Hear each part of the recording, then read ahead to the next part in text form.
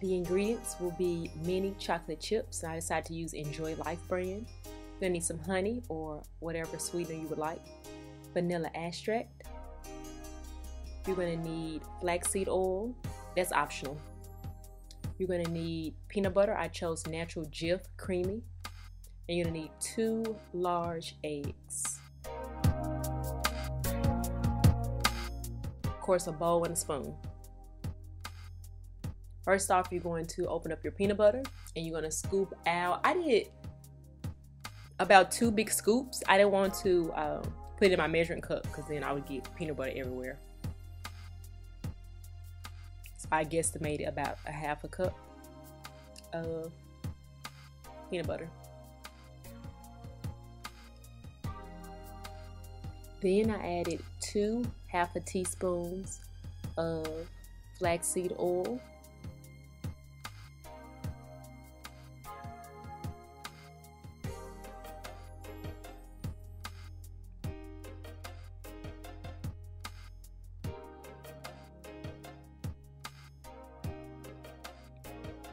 I added my sweetener, which was honey, and I pretty much guesstimated on the honey.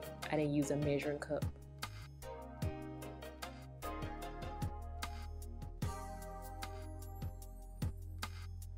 Next, I added a half a teaspoon of vanilla extract for flavoring.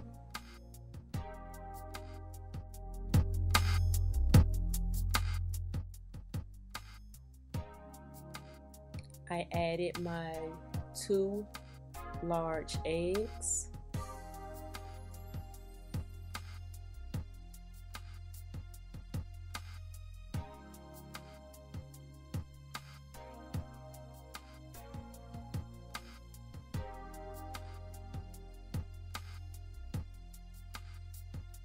I mix all of those ingredients together.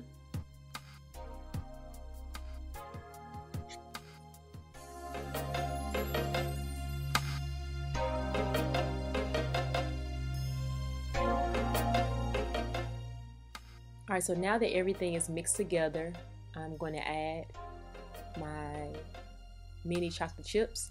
And I decided to just kind of guesstimate how many chocolate chips I wanted in the cookies. You can make them as chocolatey as you would like, or you can put just a few.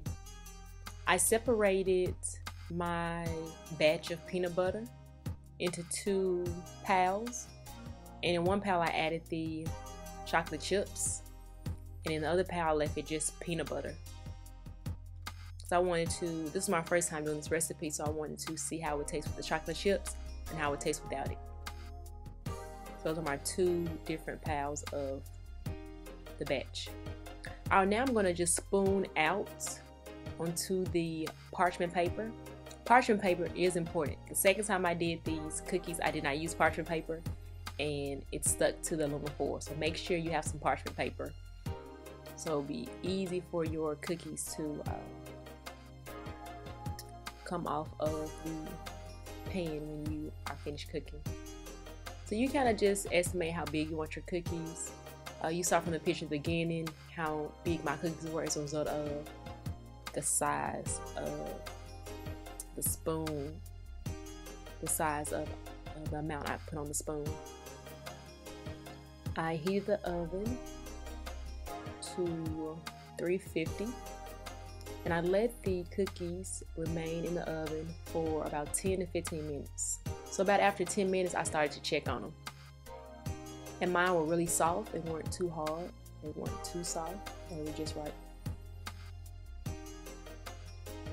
hope you enjoyed this video. If you did, leave a comment below. Also, thumbs up if you want to see more cooking videos. Thank you.